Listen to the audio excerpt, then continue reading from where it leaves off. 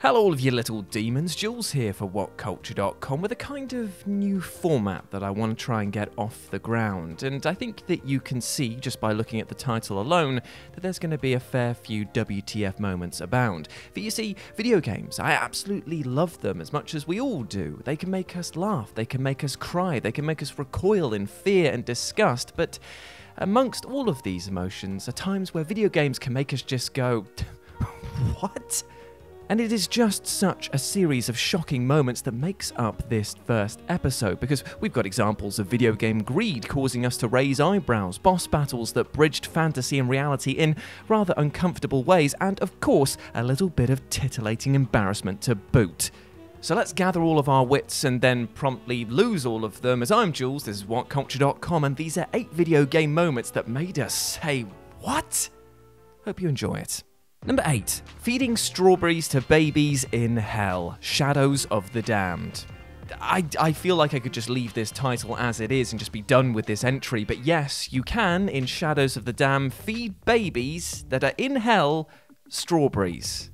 It's a weird game. Now, to give this some context, the babies are actually infused into doors that block your path, and the only way to open them is to appease the ugly little blighters with some fruit. But the whole act, the idea behind it as well, is just so uncomfortable. I need to take this very delicious strawberry and place it into the mouth of this ugly little goblin here to open a door. I don't want to do that. What happened to keys? Keys were fine. And you know what? Things get even worse when you understand why they love strawberries. For you see, strawberries are actually made of ground up tongues and were a practical joke by Lord of Demons Fleming in order to mock humanity and force them to eat something truly disgusting without them realizing.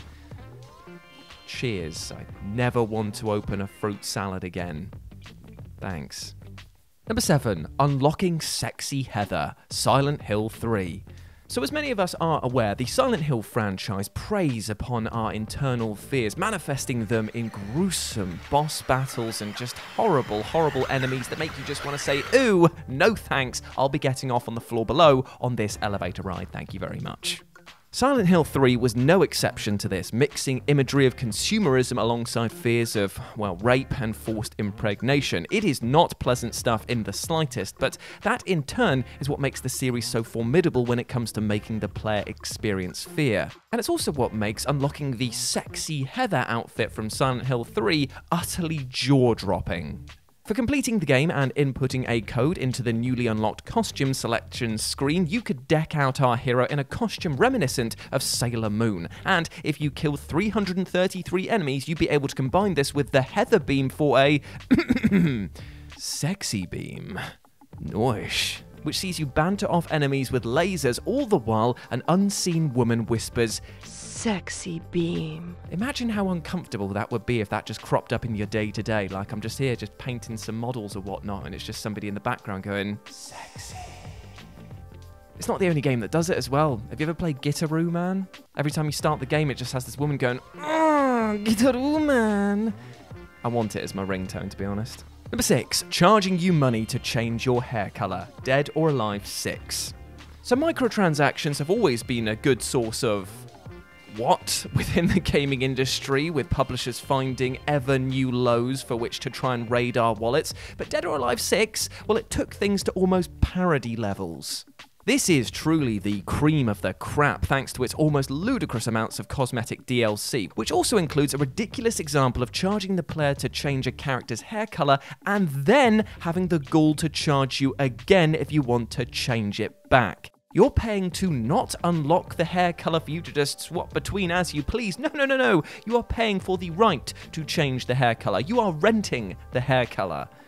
That is ridiculous. And to put this into perspective, there are 460 pieces of cosmetic DLC and four fucking season passes.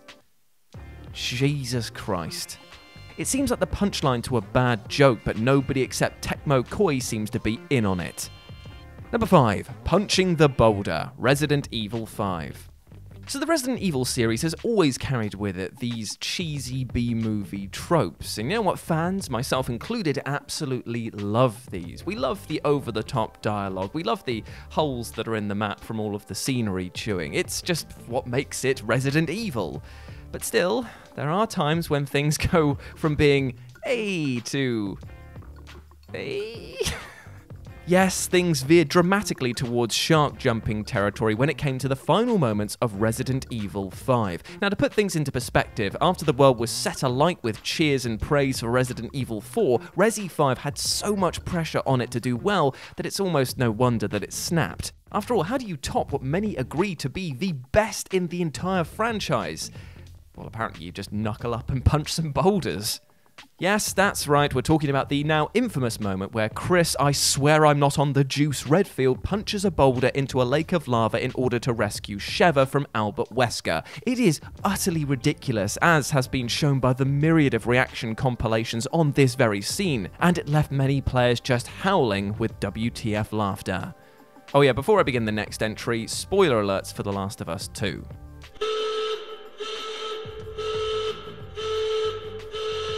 Number 4. The Fate of Joel, The Last of Us 2. How is it that we all knew that this was coming, that everyone predicted this, but at the same time, still made for one of the most shocking moments in gaming in recent memory? We'd all surmised from the trailers leading up to The Last of Us 2's release that something had happened to Joel, seeing as he was mostly absent from them, but at the same time, we never seemed to allow the thought that one of the most iconic video game characters wouldn't return for the sequel. His death was a shockingly grim example of actions and their consequences, not to mention the notion of revenge and how concepts of right and wrong are written individually rather than prescribed universally. It was jaw-dropping for sure, and one that left the gaming world stunned. However, as effective as this gaming moment was in making us just go, what? There was actually a second moment of, what? This time thanks to the gaming community. In a rather horrible display of anger, many took to social media to flood forums with hateful comments about the game and especially this moment, and then began harassing voiceover artists and even the game's developers. It wasn't a good look and left many of us just going, what are you doing? Calm down. It's just a game. It's a good game, but just a game. Let it go. Number 3. Scarecrow's Fear Toxin, Batman Arkham Asylum. As the Dark Knight of Gotham, you've got to be prepared for weird being your new normal. After all, when you're fighting oversized and over-muscled lizards, mystical ninja clans, violent toy makers, and of course, horrifying murderous clowns, you better get on their level. And while the Arkham games do make you, and box quote incoming, feel like the Batman as you punch goons like they were made of cardboard and float around the city like you were an angry parade balloon, there was one moment, above all, that made you realise that Batman might not be as invincible as we first thought. After a run-in with Jonathan Crane, aka the Scarecrow, we lose track of the wiry little bastard thanks to him stabbing us with his horrible needle hands. No biggie, right? I mean, we'll just shrug it off. Oh wait, why is the game freezing? Why is it restarting? Have I just been shot in the face? What? It is a horrible moment of pure madness that leaves us reeling for hours afterwards and making us not trust anything that we see from that point onwards. It's a pretty powerful moment. Number 2, the fake out ending, Ghosts and Goblins.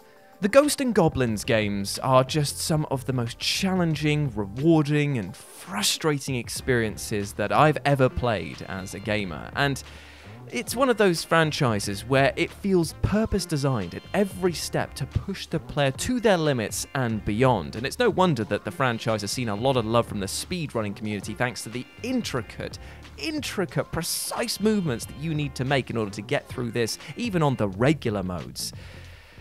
But this leads me to talk about the ending, which, well, it made me scream what?